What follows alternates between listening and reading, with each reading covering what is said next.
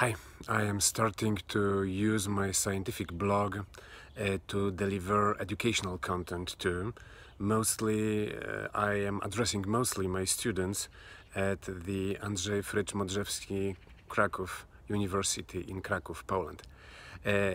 For those who don't know me yet, those among my students who don't know me yet, my name is Krzysztof Waśniewski. I am assistant professor at the Faculty of Management of this university. In this particular update on my blog, I am giving the basic principles for those curriculums, for those courses that I will teach in English this semester.